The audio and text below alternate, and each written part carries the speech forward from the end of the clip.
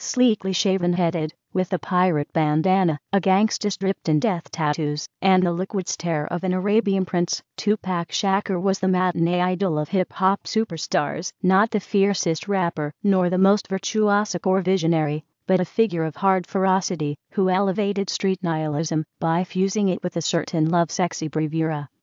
For a while, he was as much a movie star as he was a rap star, and he would have been a bigger one had his legal troubles not scared off the Hollywood establishment.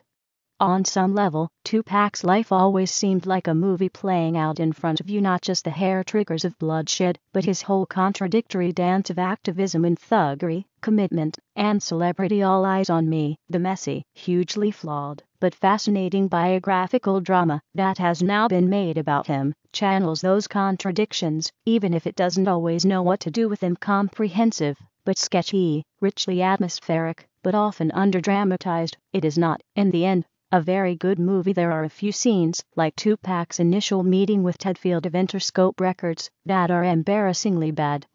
Yet it's highly worth seeing, because in its volatility and hunger, and the desperation of its violence, it captures something about the space in which Tupac Shakur lived, a place that wanted to be all about pride and power, but was really about flying over the abyss. The film is 2 hours and 20 minutes long, and considering that Tupac was only 25 when he was killed, that should be enough time to tell his story with intimacy and flow.